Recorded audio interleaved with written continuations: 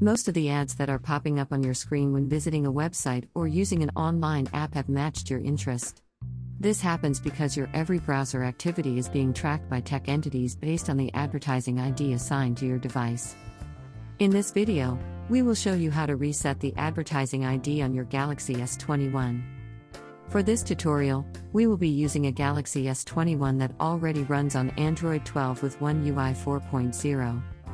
To begin, tap the Settings icon from the home screen or Apps drawer to launch the Settings app. While on the main Settings menu, scroll down to Find and then tap Privacy. Another screen opens, highlighting all built-in privacy settings and relevant features. Scroll down to the Google section and then tap Ads.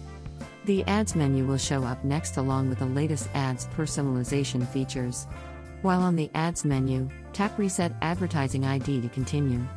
Doing so triggers a pop-up warning message. Read and review the message and then tap Confirm to proceed. A quick pop-up advertising ID reset confirmation will show up beneath the screen. That's an indication that the current advertising ID assigned to your device will then be deleted and replaced with a new set of unique numbers that serves as the new key identifier for your user profile. And that's pretty much it. We hope that this guide can help you. Please support us by subscribing to our channel and enabling the notifications. Thanks for watching.